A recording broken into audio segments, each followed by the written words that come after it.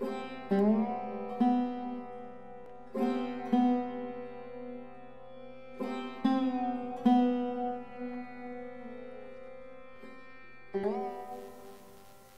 Legacy of Wisdom project gathers and publishes answers to many of humanity's most pressing questions from some of our most experienced and profound leaders.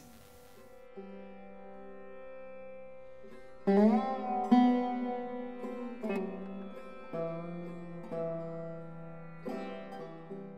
you speak a little bit about how to, as I write here, how can I honor my biography without the overwhelming quality of nostalgia or conditioning that it has? Well, that's a great question, Jay. And of course, we all have our background, our family history, and you and I share our New York, clannish kind of history.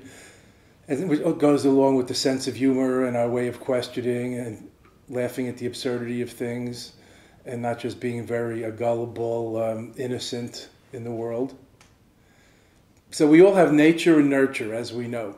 How we're brought up and the chromosomes and the genes and the nature, what we are given or come in with, and then nurture, how it's nurtured, that determines us. And karma is similarly like that. There is a combination of free will and determinism, that we're conditioned to do what we did before and think like we did before, but we can also intercede and choose to do and think differently. So we have some freedom.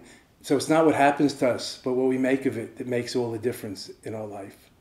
It's not just the cards we're dealt in our hand, but how we play the game that matters. So that's very relevant then to how we hold our story, how attached we are to our personal story, our miserable childhood or whatever anybody did to us or not, and how we can become masters rather than victims of conditions and circumstances and history, so that we can transform, so that we can integrate who we were with who we are and who we can become, so we can go beyond our self-imposed limitations based on our past conditioning.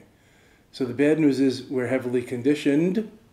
The good news is it's just conditioning. It can be reconditioned and deconditioned. So we can't control the winds, but we can learn how to sail and navigate better.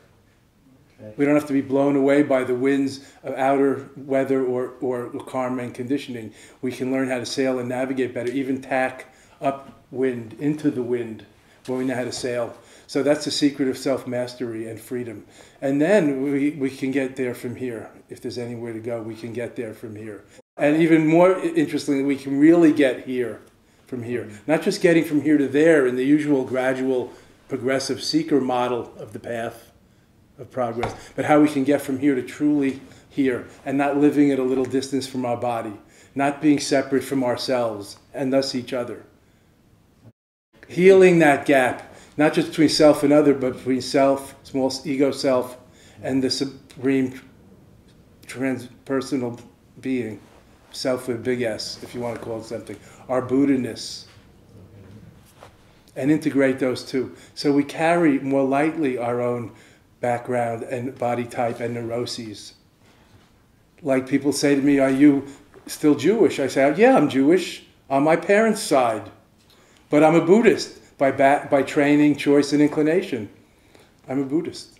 But you can integrate more lightly, or I have different names, but we all have different names, really. Your daughter calls you daddy or papa, and your wife calls you, I won't say what, and we have different names, but we all know who we're talking about. So it's like the thousand faces of God. It's facets of the wholeness.